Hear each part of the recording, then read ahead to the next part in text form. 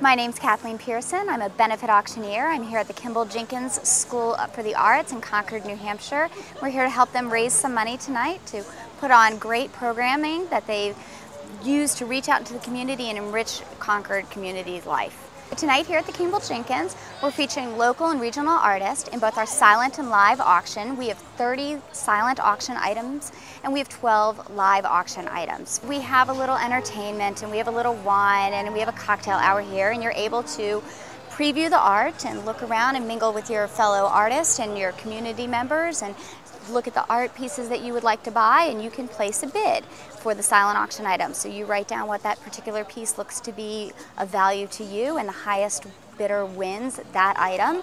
We'll then move to the live auction, and we will, just like you see on Barrett-Jackson or Storage Wars, we will take the highest bidder winning that piece of art for the evening, and hopefully walk away with 12 very happy customers at the end of the night. Three, who will give three?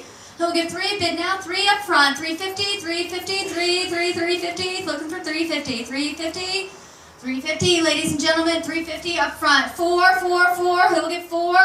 Looking for four.